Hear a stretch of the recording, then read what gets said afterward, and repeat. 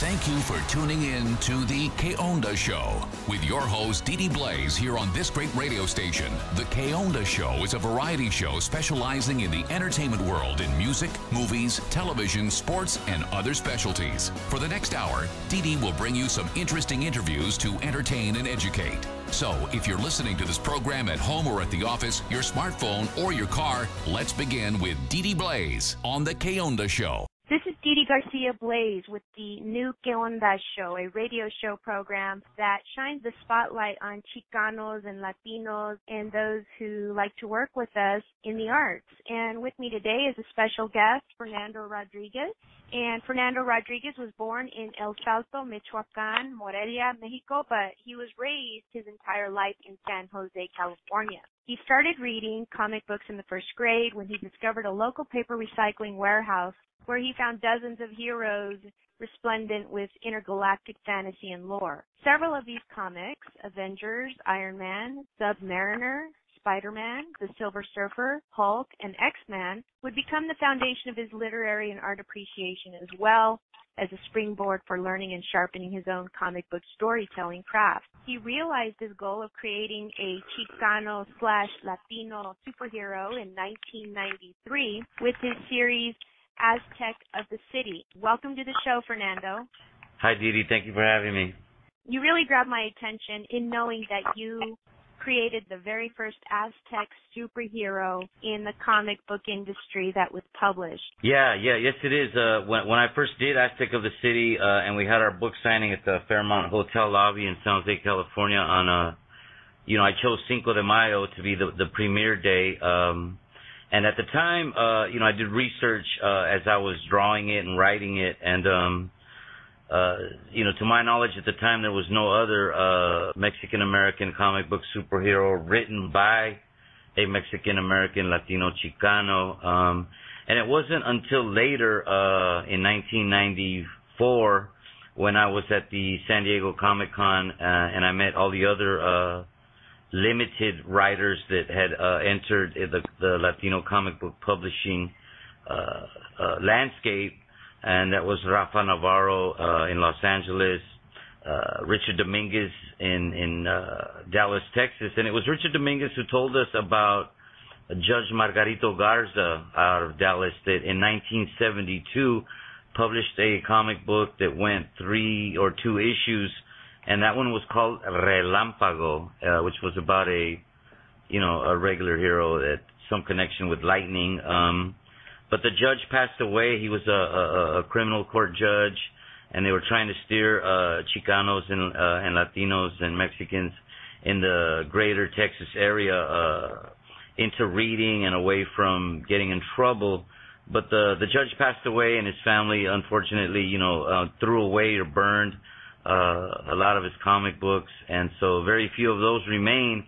Mm-hmm. But in terms of a modern day, I was the first one out the gate in 1993. Rafael Navarro and Richard Dominguez followed with Sonambulo and El Gato Negro, and Carlos Saldaña had a comic book called Burrito, the Jack of all trades, and we were pretty much the pioneers in the mid-90s. DC Comics came out with an Aztec fictional character as well, but it was after you came out with yours, and that's when you were approached back in 1994, correct? When they approached you and...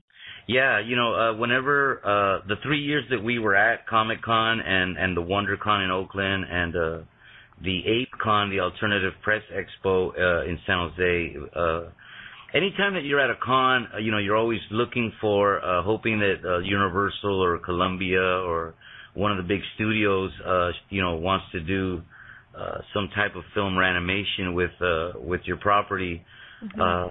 But the only ones that approached my table back then was DC Comics, and their 2 representatives were telling me about they were, in the process of doing an Aztec book, but they made it very clear that it would be totally unrelated to mine, that it was set in some distant future like Star Trek, and I saw the concept sketches of the hero, and it was totally something different, something that was not written by Latinos. And I believe Aztec I think it survived like maybe 6 or 7 issues before it was finally canceled. So, but back to your comic book series, yours, I've read some of your comic books, and it seems legitimate in parallels with the history that I know of with regard to the Aztec Empire, and you made a superhero from the strength of the Aztec Empire. Yeah, yes, definitely very fair to say. When I created, I was trying to think of a hero to create at that time. And a lot of the comic book guys are my friends, like the ones I mentioned, Rafa and Richard. They had told me, early on that, hey man, you really hit on something when you picked an Aztec hero to feature, to write about, to put together. And I had read The Conquest of Mexico, The Conquest of New Spain by Bernard Diaz del Castillo. And I did a lot of research about Cuauhtemoc, about Tenochtitlan, about the conquest, about La Malinche, Malintzin. So, and I wanted to tie my hero in much the same way that Marvel Comics, has tied, like say Thor, to that, type of history and lore. So. I really wanted to make, and my hero, Tony Avalos, in the first series, which was volume 1, he's a construction worker, and an airplane, this is 93, so it's many years before 9/11, crashes into his building, and he lapses into a coma, which is one of the greatest unexplained sciences or factors in the world. Comas are very hard to explain. Some people come out of them like nothing happened, and others come out of it really childlike, and others are like in a vegetable state. But in the story, the grandfather, he comes from Mexico City, from the land of Tenochtitlan, and he brings with him the blood in a vial, a jade vial of the last king and prince of Mexico City, of La Mexica, of los Aztecas, Cuauhtemoc, and in that way he becomes, by having the blood in his body, the comatose Tony Avalos awakens as the newborn Aztec of the city, Aztec warrior. Mm-hmm. And I've always tried to, keep references to tortillas de harina, caldos, and in the Mexican culture throughout the stories. I see the Spanglish references as well, which I like as a Chicana. You incorporate Spanish with the English messaging within your comic book, and it feels familiar to me, and it feels like home to me, which is why I appreciated reading your comic books. Yeah, the reason that I changed it from Volume 1 to Volume 2, the Volume 1 version, my brother and I kind of put together as artists, and the national distributor, Diamond Comic Books, out of Timonian, Maryland, they sent us a rejection letter stating that, get back to us when the artwork improves. Who sent you the rejection letter? The national distributor that can put it nationwide. Uh-huh. After number 2, I gave up, and a kid came to a young man came to my door. And he had gone to the Joe Kubert School of Cartoon Art and Animation. His name's Casey Quevedo. And so Casey and I said, hey, let's redo the book with your artwork. And then that was Volume 2 with Casey's artwork. The book went nationwide, and I sold out the 5,000 copies of number 1 and number 2. Working with Casey led to Lowrider Magazine flying me down to Ontario, where we did a comic book strip in the back of Lowrider Bicycle Magazine called The Street Cruisers, about these little lowrider bike kids that keep their neighborhood safe. Casey Quevedo, is that the Casey that you're talking about? Yes. I hired Casey back to help us with issue number 3, where he did the 6-page mini story of Cruz, the Christian warrior, which is a story about a 12-year-old boy who's got long hair that gives him the strength of Samson, and he's got a staff that he controls the weather with. Everything that spews from his mouth is from biblical text. I'm not interpreting anything from the Bible. It's just direct.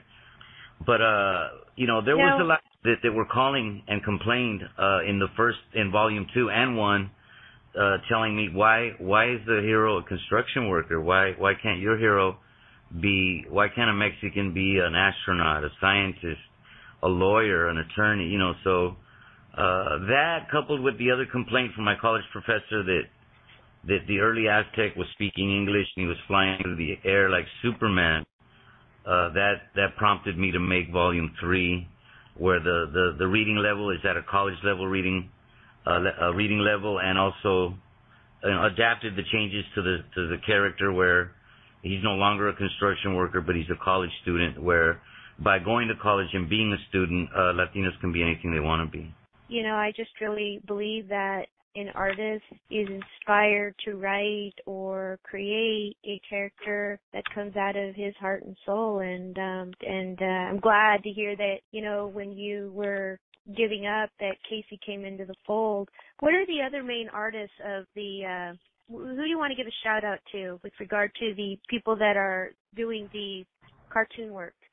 The current artists that we've had that have done the Volume 3 series, which is by far the best comic books I've ever put together, is Jaime Nava Pastrana. He lives in Cabo San Lucas. We live right next door to each other, so we could have a Jack Kirby, Stan Lee type of business relationship where we can go next door to each other and say, hey, what do you think of this, and how does this look, etc. But with the advent of technology, I was able to hire Carlos Caballero, who lives in Orlando, Florida, and he did the artwork for a mini story that is in the back of issue number 3, which is the only comic book I've ever printed in color, full color. He did the comic book, the short story called Mestizo, the first Mexican who is born of an Aztec mother and a Spaniard father, and he has blue eyes with his dark skin, so he's, prone to being a victim of bullying and being a misfit because he's a mestizo, because he's mixed, like many of us are in Mexico. And Casey, Quevedo, he helped with number 3.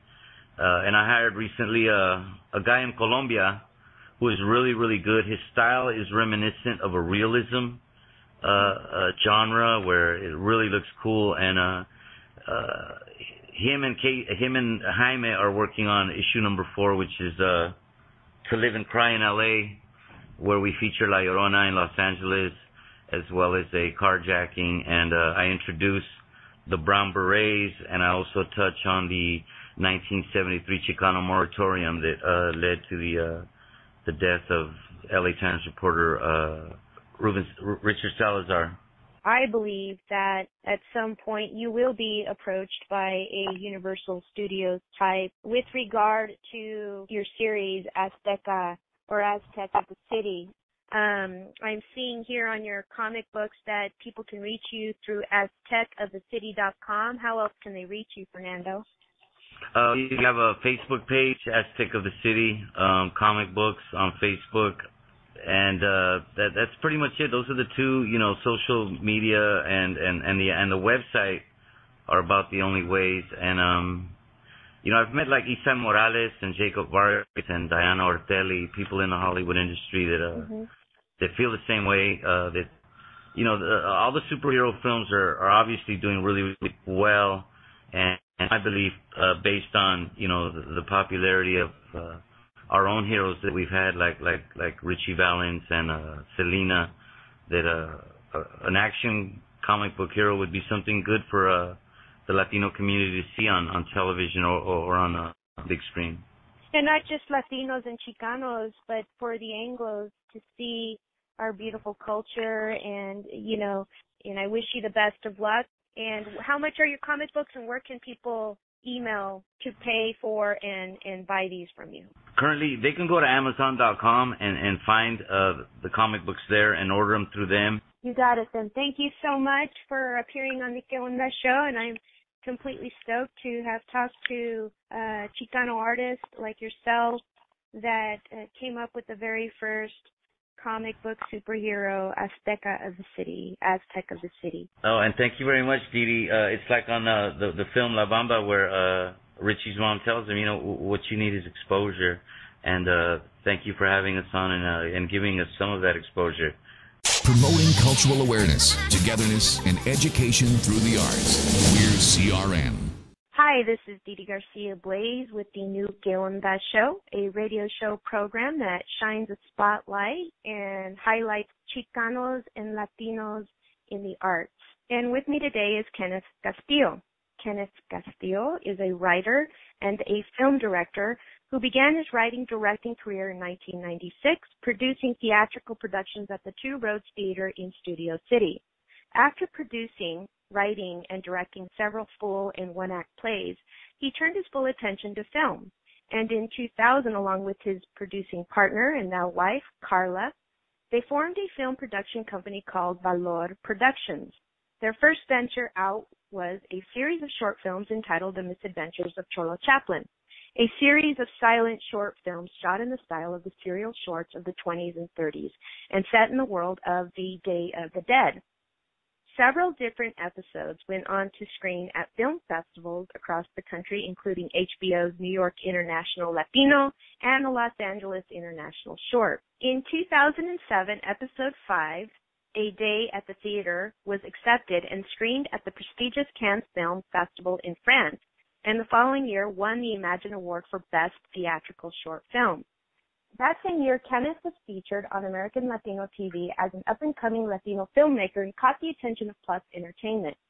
Since July of 2008, Kenneth has written and directed 7 feature films in the urban Latino genre under the title of the Drive-By Chronicles feature film series. Welcome to the show, Kenneth. Thank you. Thank you so much for having me. I really appreciate you talking to me today. Yeah, I just, over the past couple of days, I've been perusing your website, your reel information, the YouTube information, and I'm one of those Robert Rodriguez fans, and I got to tell you, I was really wowed by your work. Thank you. Camera, everything is so clear. Everything is just, it's quality. Your work is quality. And then, of course, I was additionally stoked when you featured Danny Trejo in The Counterpunch. Yes, and I appreciate you saying that because I don't have Robert Rodriguez's budgets, unfortunately, but I'm working my way up. And with Danny, for that particular project, Counterpunch, we were very lucky to get him. And also I was kind of excited to be casting him in a role where he wasn't playing a killer. He was actually he plays a crisis counselor in that film where he's actually helping somebody. What was it like working with Danny?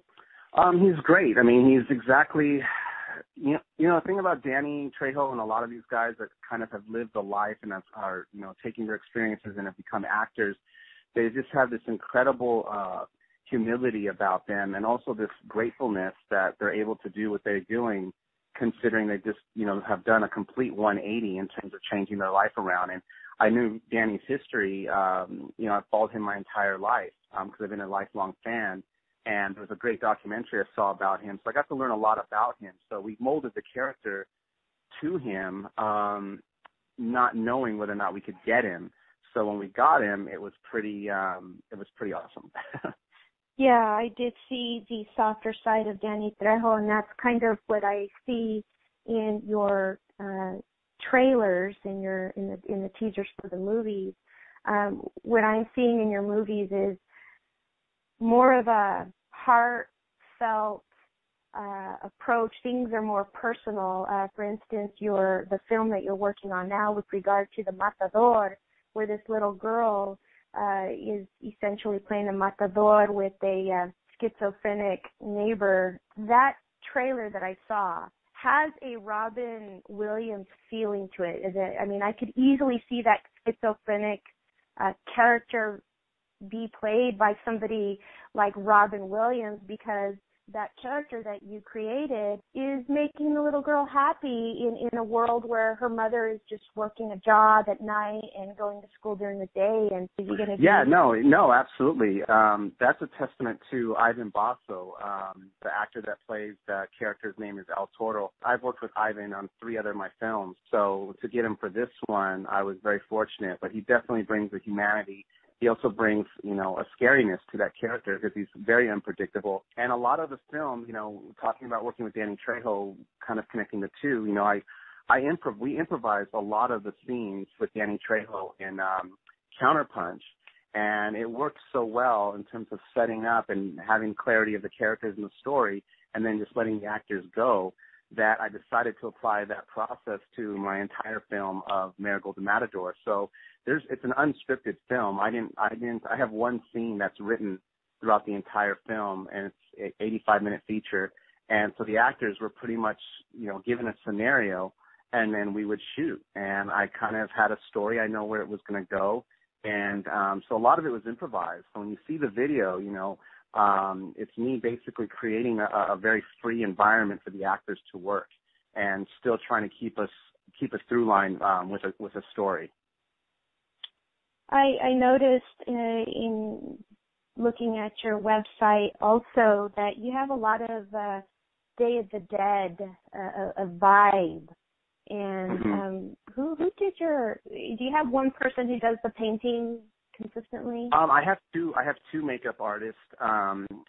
It's interesting. In the Cholo Chaplin series, my father-in-law did all the makeup. He's a very technical guy. He's an electrician, or he used to be an electrician for the city, and but very artistic, and always was doing certain things in airbrush. And so I asked him if he could airbrush a Day of the Dead skull face for my characters, and of course he did. And as I've kind of moved on and got bigger budgets, I came across a makeup artist named Susie Q. Susie Molina is her real name, but she goes by Susie Q. And I found her work and hired her to do some stuff for me also. And also Amber Orozco, who's an artist outside of Long Beach. She actually did some makeup for me in my last feature film, which is called La Guapa. And so I have two makeup artists, I would say, that I utilize for all those kinds of Day of the Dead vignettes and flashbacks and character makeup that I use. Going back to the Counterpunch, your film featuring Danny Trejo as the crisis counselor, in the cover of that film that you promote, it looks like Danny Trejo is blocking a punch by the person who's the boxer. Is he also a trainer? No, actually in that scene, it's actually Danny plays the crisis counselor to the lead character. Alvaro Orlando plays he plays Emilio Manrique in the film. It's actually Alvaro's true life story. He was a Golden Gloves boxer for 15 years. He suffers from bipolar. He became an actor. He's an actor that I've worked with on 3 projects, and he asked me to help him write the script for Counterpunch, which was his story, and basically a tribute to his grandmother. So he produced it, and he also co-wrote the script with me. I directed, and but yeah, it's his story. It's his true life story, and he plays himself in the movie. Where can a person like me living in Arizona watch that movie? Do I buy that? You can buy it on Amazon. They have it DVD on Amazon. I know that. That movie came out in 2013, so it's not hard to find, but you could also rent it on Amazon Prime if you have Amazon Prime. It was on Netflix for 2 years. They may bring it back with all these boxing films that are coming out, which is what I noticed they do. We were on Netflix for 2 years also. But, yeah, you could buy the DVD on Amazon, and there's a lot of great extras, little documentary series on a great organization called Peace for Pit Bulls, and then the making of the film and working with Danny. And there's a BTS extras on there and outtakes and stuff. So it's really a great DVD. But, yeah, it is on Amazon right now. I know that. All right. Well, you've been listening to the Que Onda Show with our special guest and filmmaker, Kenneth Castillo. And we are going to play a short clip of the Counterpunch film that he directed, and we'll return after the break. All right, so you want to, all right, so how do we do it? Paper, rock, scissors? Okay, so you do it 3? Okay. Paper, rock, scissor. Paper, rock, scissor. Damn. Paper, rock, scissor. Oh, I got you. Hey, what's that? Bang! Oh, come on, man! You're a boxer, and you're a boxer, and you go for that. That's a cheap shot, man. My uncle does the same thing, man. Wait up, you ever wondered about this? How does paper beat rock? If you could just it covers it. Paper covers it. You know what I mean? It's kind of like boxing. Like you swarm over somebody. You clinch them up. They can't really hit you. So. You told me you used to box, right, man? Yeah, long time. Yeah. How was it? Yeah, it's tough. It's a tough way to make a living. You know what I mean? But sometimes that's all you got. Boxing is a lot like a chess game. You got to be 2 or 3 moves ahead. Because anytime you throw a punch, boom, here comes a counter punch. Yeah. It's like when you throw a punch, you're already thinking on how you're going to counter the counter. I'm going to throw this punch and I'm going to slide to the left to miss his right. Yeah, that's what all I do is counter punch. We'll return in a moment with the Que Onda Show as we cover the entertainment world. Don't forget to pencil the Que Onda Show in your calendar. The program airs Thursday nights at 7 p.m. and then again on Sundays at 5 p.m. here on CRN Live. Now, let's continue with the Que Onda Show. Welcome back to the Que Onda Show, and with me is Kenneth Castillo, who began his writing and directing career back in the 1990s. Thank you again for being on the Que Onda Show, Kenneth. Oh, absolutely. I'm honored to be here. I wanted to kind of go back into your 7 films here. I mean, you've got an incredible resume. Tell me about Hearts of Men, because for some reason, I'm looking at that and I see some cholo-like gangbangers. What's the meaning of that? Hearts of Men. It just grabs me. What's behind that story? Well, I'm glad you brought that up. It's one of my probably more personal scripts. It's about 2 twin brothers. One is a paramedic and another is a drug dealer. And I kind of wanted to do, it's more of a thriller actually, because the one twin who is a drug dealer ends up getting murdered, but his crew doesn't know that. So this DEA agent convinces the paramedic to kind of go undercover as his twin brother. But the interesting thing is the actor that I cast in that is Carlos Pratt. And if you're familiar with a film that came out earlier this year called McFarlane, he was in McFarlane. Oh, nice. Yeah, so he plays the lead character. So the reason I bring that up is because I've read a lot of interviews that he's done, and they always seem to mention that McFarlane is his first lead work, and I'm like, no, he's done lead work before that. Oh, that's not cool. Yeah, but it's just part of what you deal with. Because even if you look at Counterpunch, right, Yvonne's not in the actually Yvonne is in the Counterpunch teaser. She's on Jane the Virgin right now. She plays Abuelita on Jane the Virgin. And I cast her in Counterpunch 3-4 years ago. So actually our first read through was like 5 years ago. So I've known of Yvonne and of Carlos, long before anybody else had cast them in these bigger projects, which is great. It's exciting for me to see them move on to bigger and better things. Absolutely. But it also feels good that I feel like I'm a decent casting director. And also you want to set the record straight, and for the audience that is listening now, that is pretty admirable. I have seen your YouTubes and the reels and the teasers. The work is quality. I don't know what cameras you are using, but they're very crisp and amazing. I mean, thanks. No, I've been blessed to work. I'm sorry? Mm-hmm. Go ahead. Oh, I was just going to say, I've been blessed to work with some great DPs. I mean, in 7 films, I've worked with 1, 2, 3, 4 different DPs, and one of my DPs, director photographers, had done 3 of my films. He did Ghost Town, Confession, and La Guapa. And my director photography now on Marigold was actually my DP on the short film series, The Misadventures of Cholo Chaplin. So I work with guys that have taught me a lot, and if I have any talent, it's putting the right people together for a project. Sometimes I've miscalculated with some people, but over the course of 7 films, you're going to have some bad apples, but I have to say that crew-wise, I've been very fortunate. Sometimes I'll navigate myself to an independent movie in Japan or China, and I pay attention as just a regular fan, a movie fan. You think they look more mainstream? Yours look like what I would see in a theater. Fantastic. I'm so that's a huge compliment, because I know that getting a theatrical release for any of my projects is going to be a challenge. But every single film I've ever shot, I've always shot for the big screen, you know. So I'm always looking at the bigger picture in terms of when I'm shooting. So I really appreciate you saying that. Also, I wanted to thank you for the compliment you gave me earlier, just in the fact that, you know, there is a lot of heart in all my films. You know, I think a lot of people peg my stuff as stereotypical because I'm in the urban genre, but you know, they're just commenting on a genre that they may not like. But you know, I can tell you, just in the writing process, I go above and beyond and out of my way to make sure those characters are living and breathing, and like every character.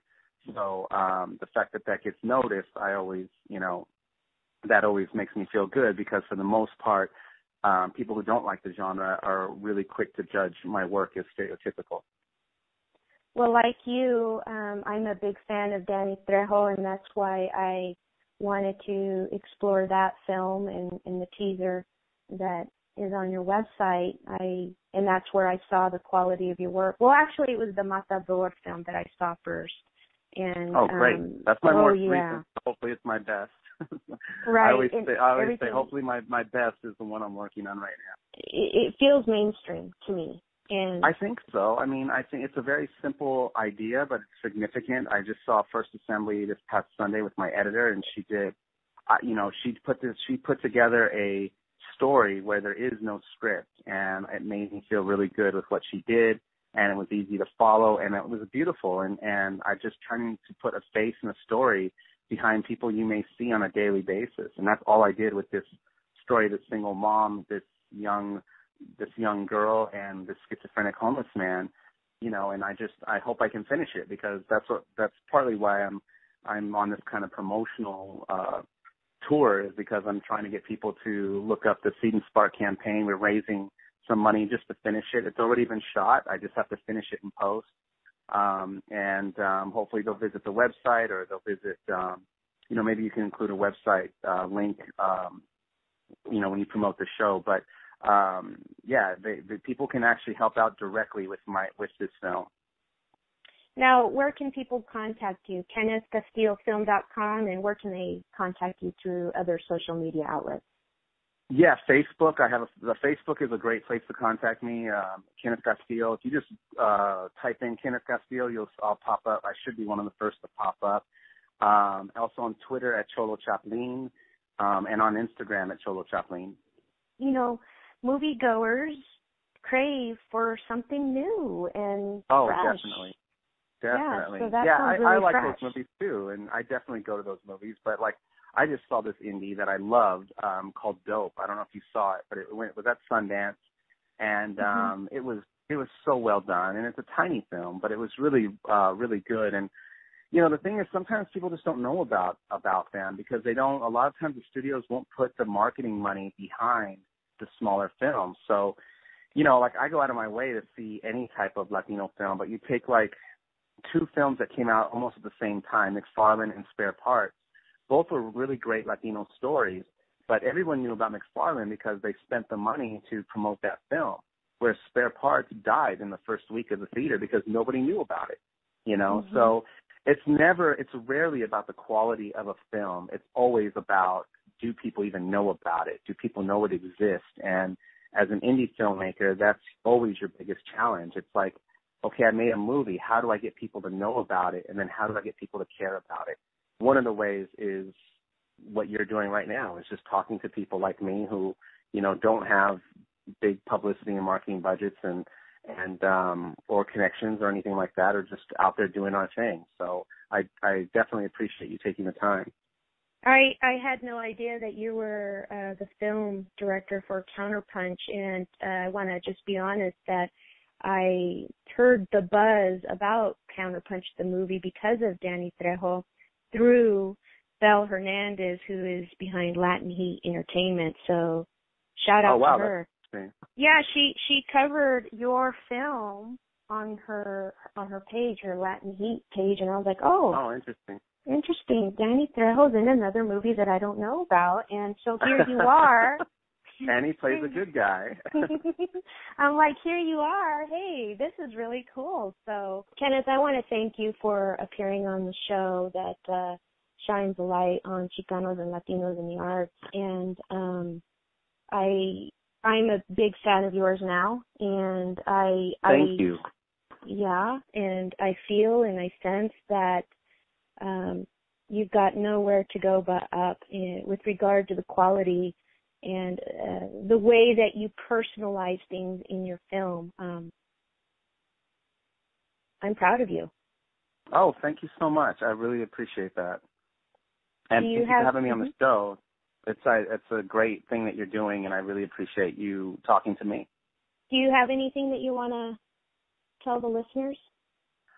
Wow, I've so much. Yes, just go to Kenneth Castillo on my Facebook page, and you will find links to my campaign, and you can contribute directly. We're not trying to raise a lot of money. I don't need that much to finish, but I do need your help. So if you can go to Kenneth Castillo or just Google Kenneth Castillo, you'll find me everywhere. And you can contribute. We got some great incentives that are directly linked to the film.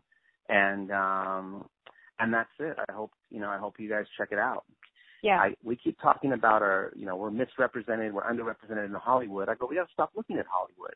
The democratization of filmmaking, it's so cheap to make a movie. I go, if someone makes a movie out there for $50,000 or even for $1 million, and that movie is cast with a bunch of unknown Latinos, and that movie makes $100 million, that's what's going to open up doors. Nothing else. Not an organization, not a film festival, not giving the same people a Lifetime Achievement Award every year. That's not going to do it. What's going to do it is someone being successful like a Tyler Perry and then hiring a bunch of Latinos and putting them in front of the camera. And that's what I'm trying to do. I mean, that's great what Robert Rodriguez does, but we need to have there may be 10 or 15 Robert Rodriguezes out there. I know.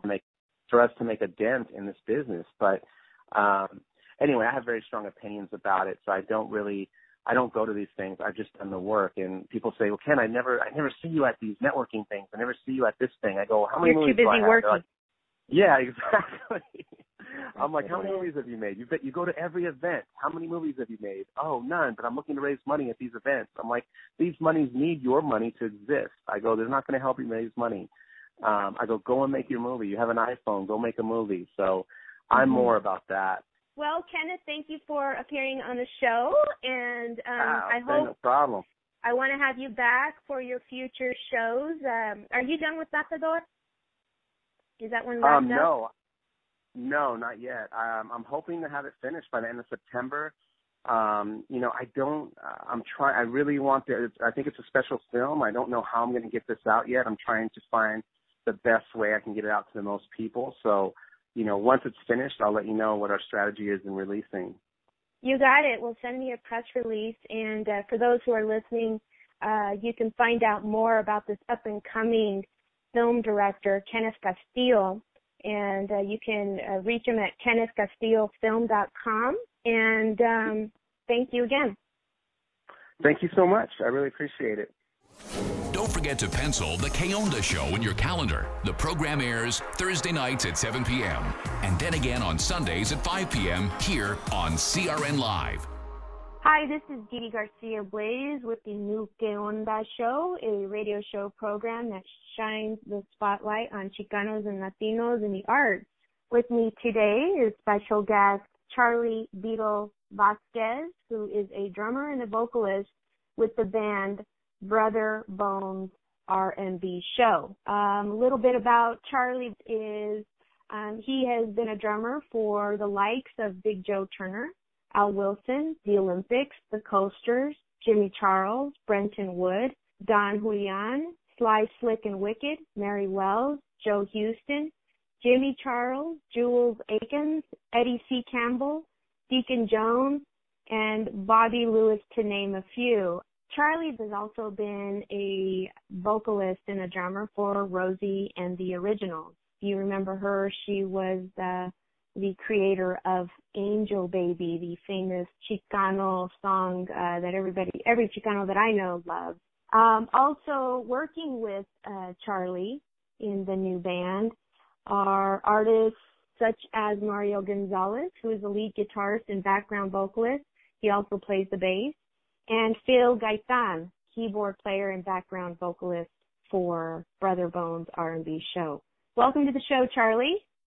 Well, thank you very much. Glad to be here. Yeah, no problem. Thank you for sharing your music with me. And you have a long resume of musical history and background. Tell me, what is your favorite moment, your favorite highlight in music?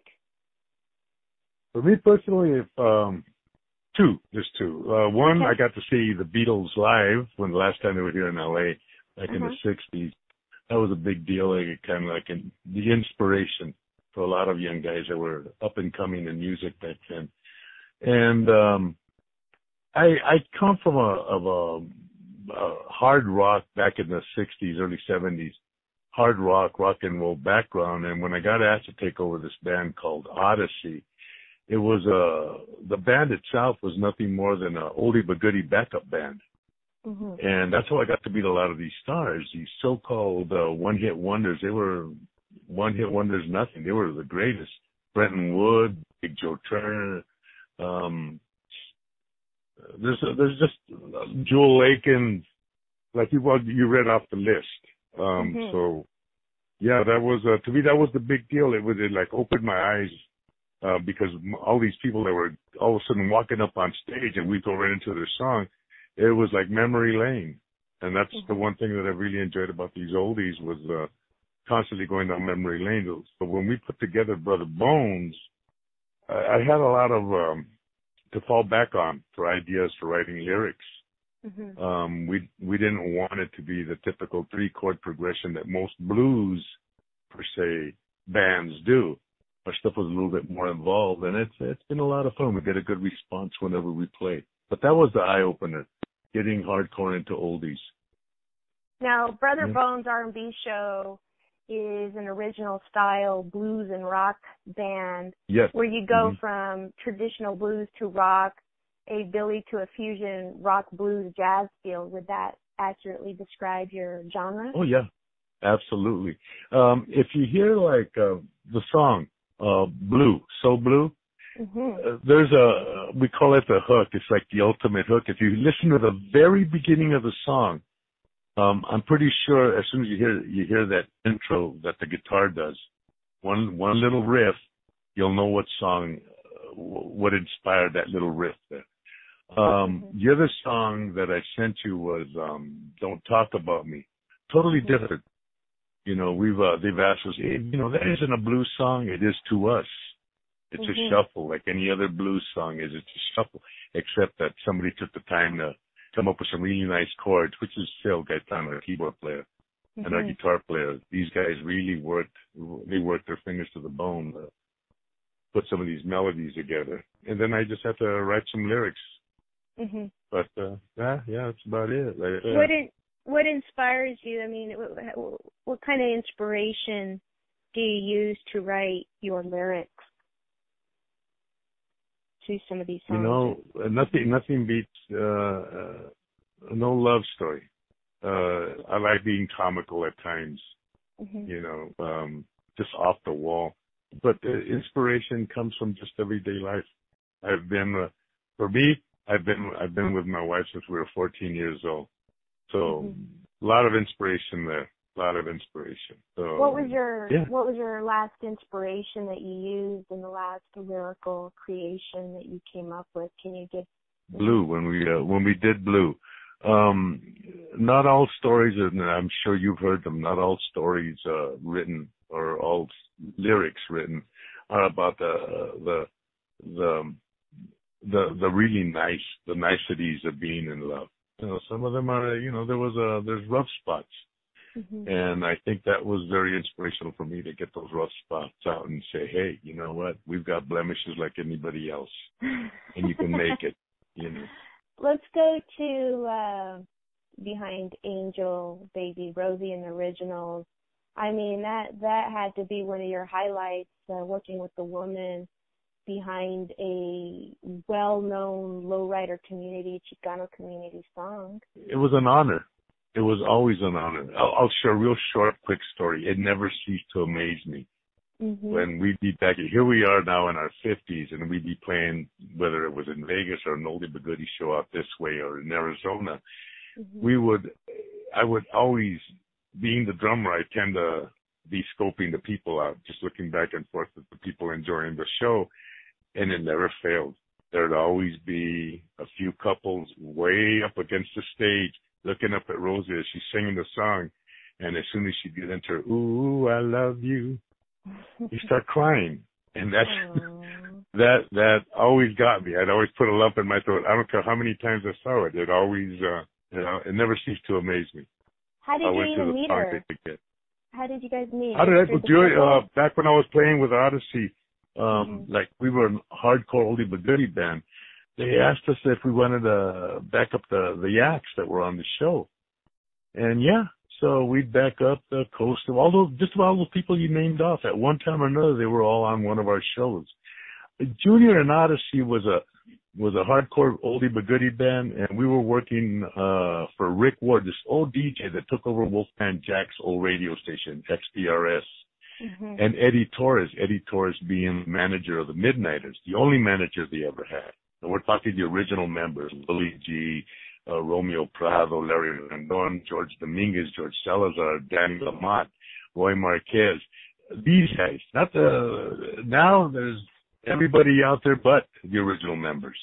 These are the members. As a matter of fact, in Odyssey, George Dominguez, original guitar player on all the recordings of the Midnighters, he became my guitar player. So all those years that we were backing up all these acts, it was George Dominguez playing lead with us and touring with us.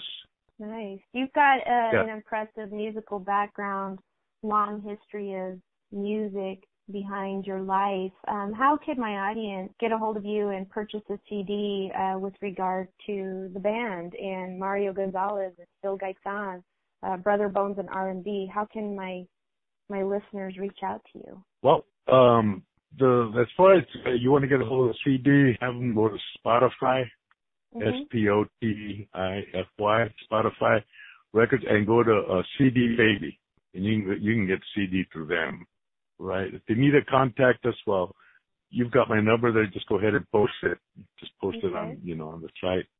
For those who are listening and who would like to purchase a CD from Charlie Vasquez and the band, please contact him at Maya131644@yahoo.com, or you can contact him directly at 760-861-9709. Thank you for listening, and thank you for coming to the show, Charlie. And thank you for the invite, DeeDee.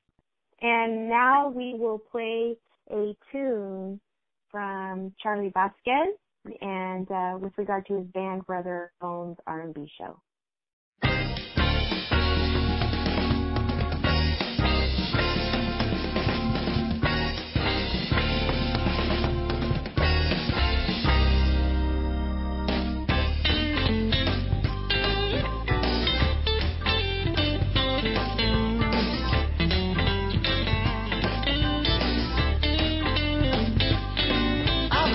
When I said I'd hit the road, I'll no longer be your bad time at home. Leaving the lies, I'm out of here.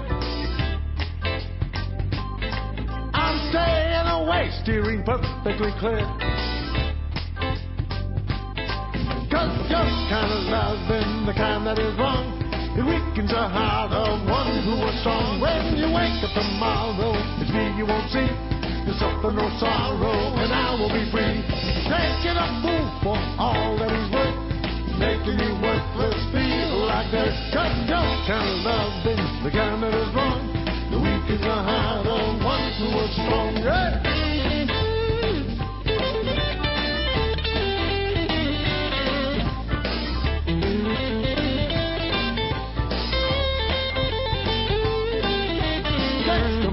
Still, I don't understand how you could bring down a very proud man. I was so wrong to think you would change, but women like you always the same. When you're kind of loving the kind that is wrong, it weakens the heart of one who is strong. When you wake up tomorrow, the street you won't see. You suffer no sorrow, and I will be free. Taking a fool for all that he's worth, making me worthless, being a rotten jerk. When you're kind of loving the kind that is wrong, it weakens the heart of one who is strong. Yeah!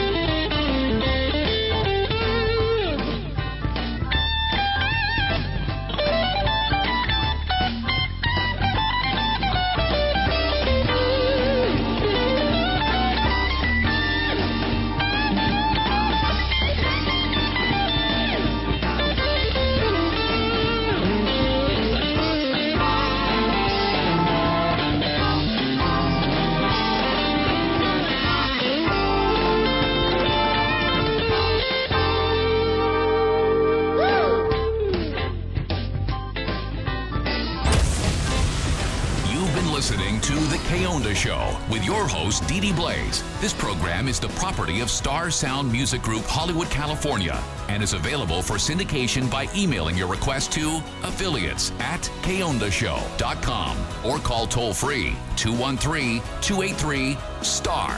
Educational institutions, please call to see if your school qualifies for free licensing on your campus radio station.